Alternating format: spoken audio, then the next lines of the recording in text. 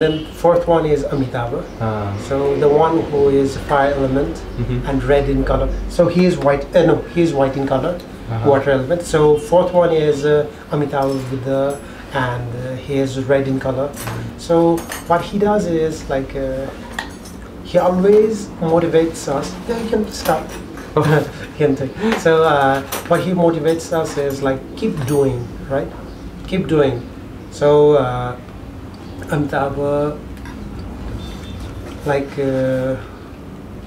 meditation, source of light. Yeah, meditation.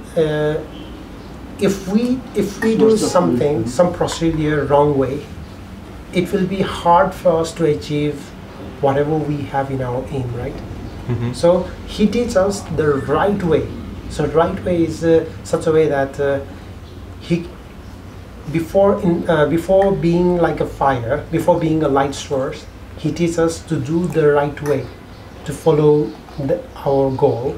And when we get that one, we have to be like a candle that can give all the lights to the environment. So this Buddha also gives same thing. So he is on the throne of peacock, and it is like all the circumstance will give us different things, poisonous things, different things. Yeah. But learn to make everything like a peacock have beautiful feather, right? Tail with beautiful feather.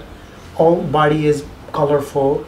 So that means is like environment could be different, but we have to be like focused for our good work. And when we are enlightened, like when we are in some good place, some good position, then we have to share like a light source. Right. So this Buddha gives us same meaning, that we have to be like a light, that we can share good things, and we have to always be focused for our good work. Yeah. So this is Amitabha Buddha. Does he have any special mudra?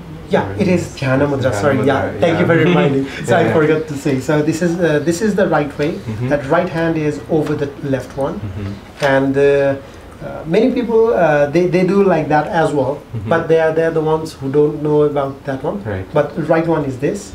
So even this Bajracharya position also, some people sometimes do like not the right one is at the front. They do like that also in yoga, and they say this is right one. So it is no problem, but still the right way, if we have to sit as like if we want to sit like a Buddha, then this is the right way, and this is the right position for Amitabha Buddha.